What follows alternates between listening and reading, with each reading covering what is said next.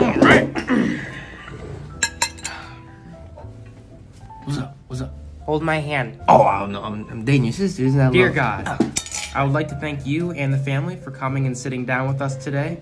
Grandpa Joe, who is also here with us. Where's Grandpa? In spirit, of course.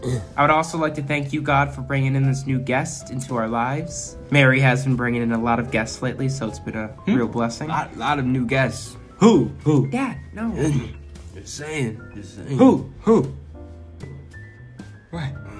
Or All right, well, how about we go around the table and we say one thing that we are grateful for. Okay, honey, you want to start? Grateful. I'm of course grateful for my son.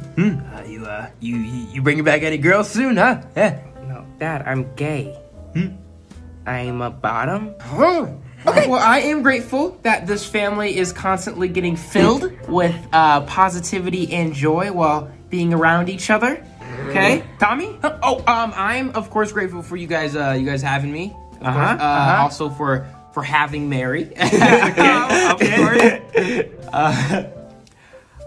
So that I'm obviously able to have such a beautiful friendship. Friendship.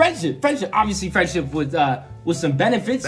Future benefits, of course, like, you know, healthcare. Doesn't matter. What matters is I'm grateful that you guys are giving me such a warm welcome. Of course, as long as you're making Mary happy, you're welcome here anytime. Thank you. Okay? Hey, and while you're here, maybe you can convince her to come to church with us. Don't worry. I'll make her come.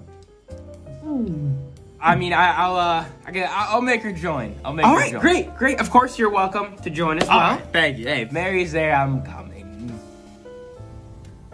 Amen.